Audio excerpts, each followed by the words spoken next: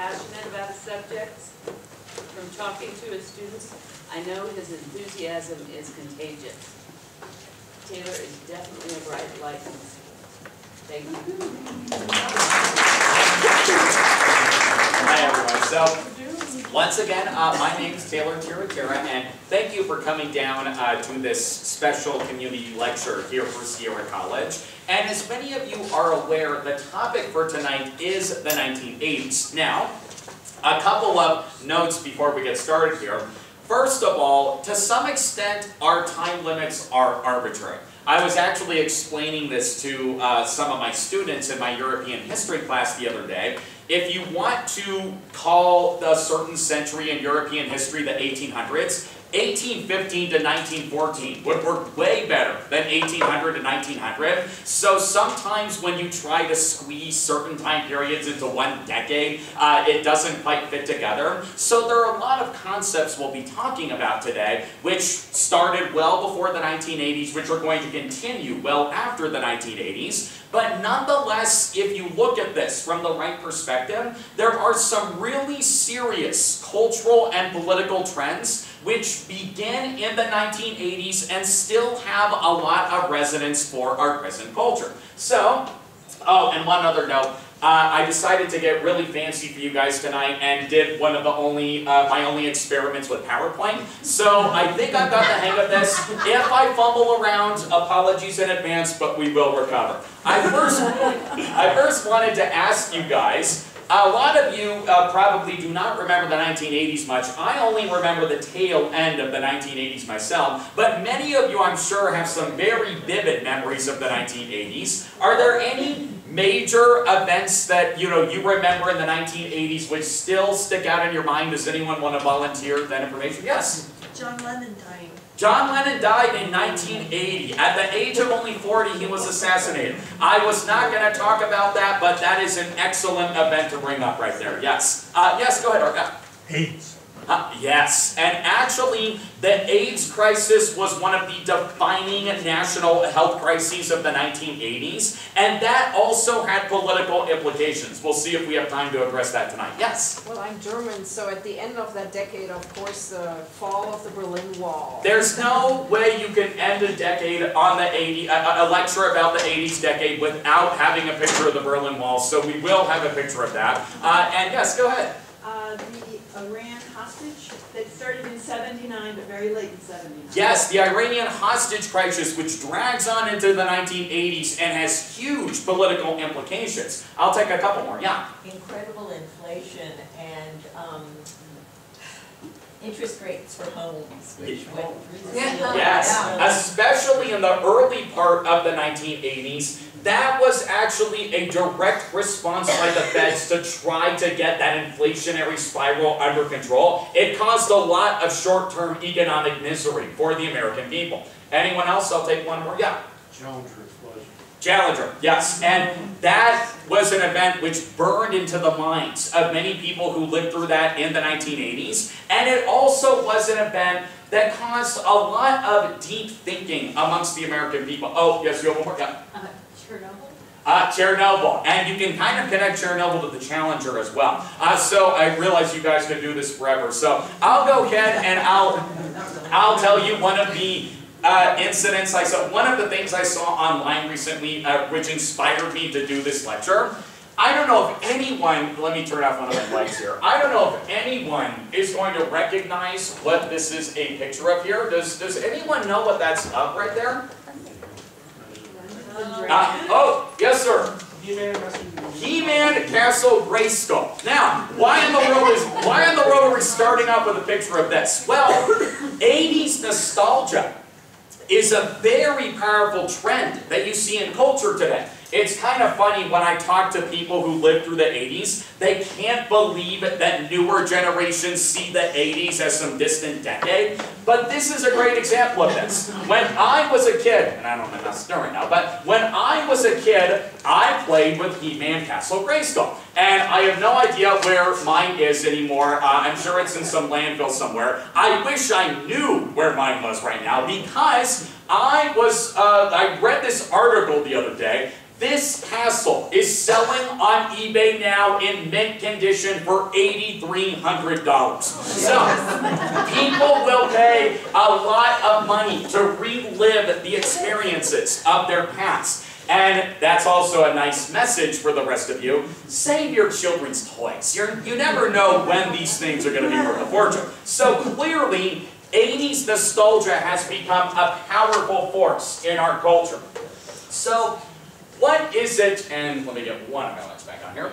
What is it that people kind of remember today about the 1980s? Well, the 1980s are generally remembered by the American people as a good time period. It begins in a really bad state in the beginning of the 1980s. Then we see economic recovery. We see an explosion of this fun-loving consumption type of culture. Many people love the styles, the music of the 1980s. They have really good memories of this decade. But there are also a lot of people who really criticize some of the major American developments we've seen over the course of this decade. So let's start with a little bit of a background here. There's no better way to talk about this transition between the 1970s and the 1980s than these two men right here. And I'm sure most of you recognize who these two men are. Who's that man on the left right there? That was President Jimmy Carter, who was president from 77 to 81. And this man, of course, is Ronald Reagan, who was president from 81 to 89.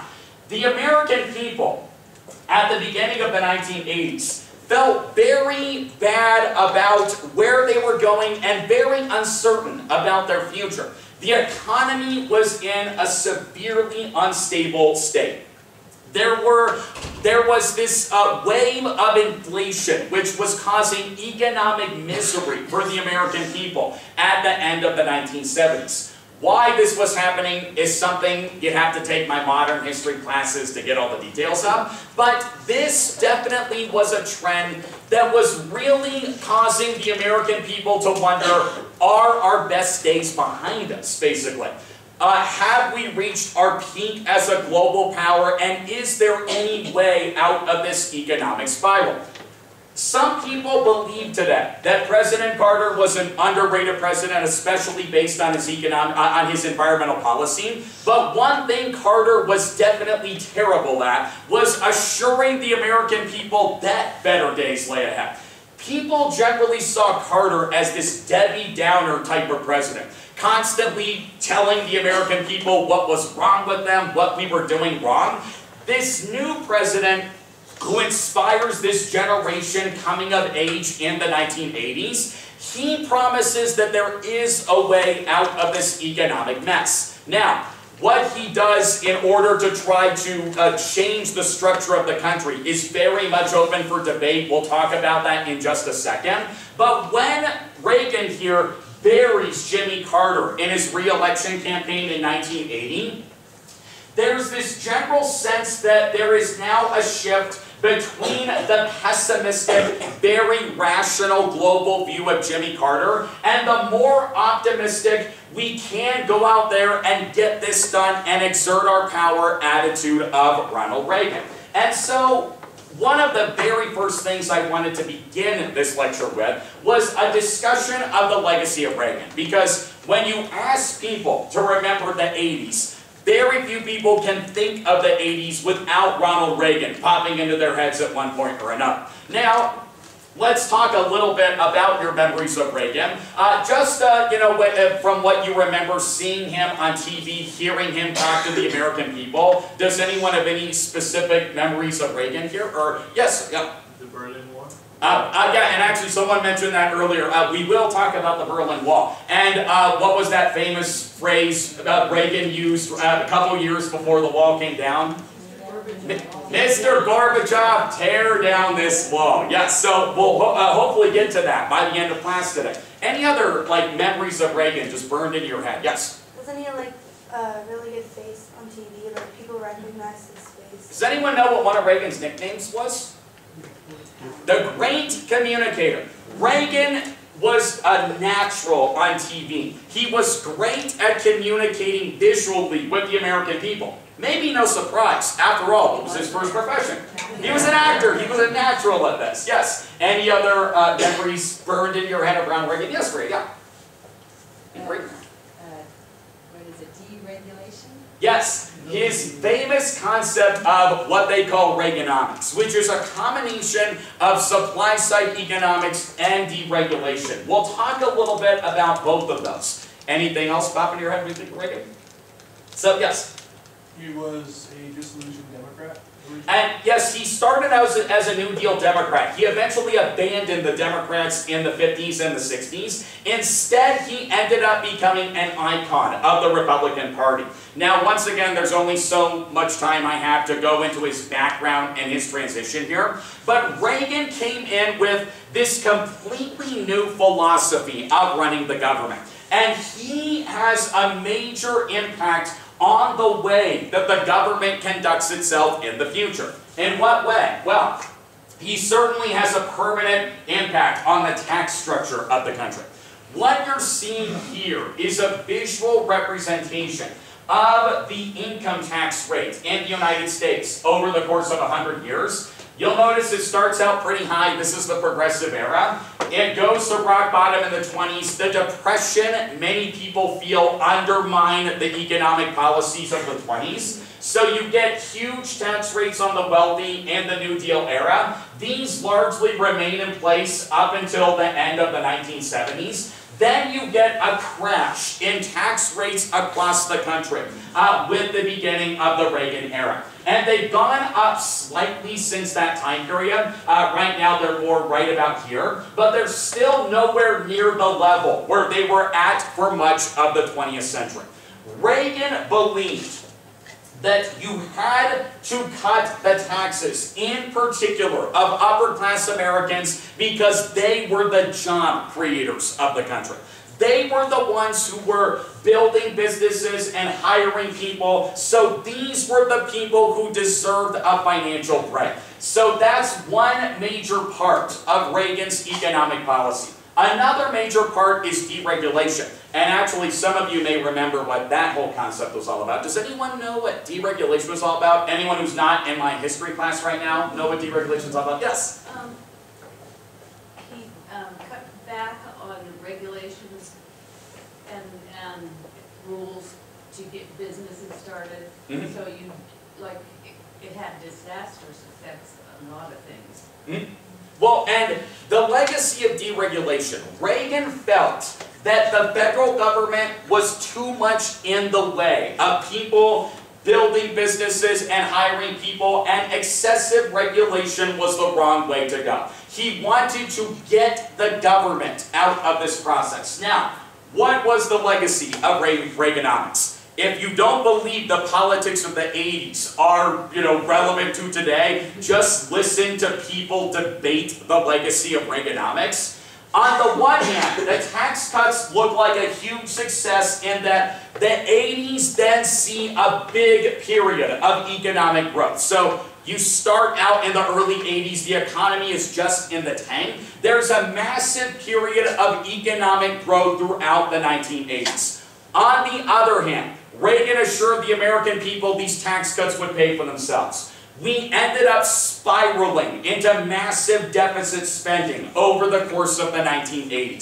So many economists felt that his promise on that was far overrated. So we still really debate the legacy of Reaganomics and whether this was the right thing to do. Hence why one of the big differences today between the Republican and the Democratic Party is what exactly should the tax rates be of both ordinary and wealthy Americans. That's still something that no one can agree on. Now, I'm going to jump into some more topics here. Did you guys have any questions or thoughts about some of these debates over the legacies of Reaganomics here? No? So you have this controversy over Reaganomics, and you also mentioned the controversy over deregulation. And here actually is where Reagan has a big impact, which I think a lot of you guys would not be aware of. Reagan believes that especially in terms of environmental protection, the less the government is involved in that, the better. And he says basically the people who should run the EPA, the Environmental Protection Agency, should be the lumber and mining and oil and those types of interests, because those are the businesses who know what they're doing in terms of environmental regulations. Reagan severely slashes any national support for the environmental movement. And this actually puts the environmental movement in a transition period, which we're still living with the legacy of today. Prior to Reagan, the environmental movement is this kind of national ground-up type, you have these 250,000 people protest demanding one environmental law or another. With this pullback of the federal government in favor of environmentalism, suddenly the environmental movement becomes much more regionally centered. It becomes much more locally centered. People start to kind of break away from these big national organizations, and they start to focus on environmental issues in their own communities. So this takes the environmental movement away from nationalism and more in the direction of this state and local type of activism. And we're still living with that legacy today. I'm sure many of you are familiar with some of the major environmental groups that are active in and around Truckee and this area of Northern California. Many of these groups are focusing exclusively on local issues. This is a trend which really escalates beginning in the 1980s. So, in a way, this has an impact on the national environmental movement, which is totally accidental. Does anyone have any questions or thoughts about that entire topic right there? No? By the way, what are some of the major local environmental groups? I know, let's see, I know the American River Conservancy is around here. Any other big ones? Truckee River Watershed Council? Say again? Truckee River Watershed Council? The Truckee River Watershed Council, yeah. Any others you can think of? Truckee Donner Land Trust? Truckee Donner Land Trust, yes. And once again, these are mainly local groups that you're thinking of. I'm sure there are Greenpeace people in the area and those type of national environmental groups, but when you think about this environmental activism, you're often thinking about these local groups instead. So, let's jump to some of the other major changes in the 1980s, in particular in what you see in foreign policy. The Reagan Revolution is incredibly popular amongst the American people. It helps that there's this general feeling that the world was spiraling out of control in the 1970s. In the 1980s, it looks like America is once again becoming a global colossus. Oh, by the way, what major international conflict, which started long before the 1980s, are we still right in the middle in at this point in history? The Cold War. Of course, who's the Cold War between? The United States and the Soviet Union.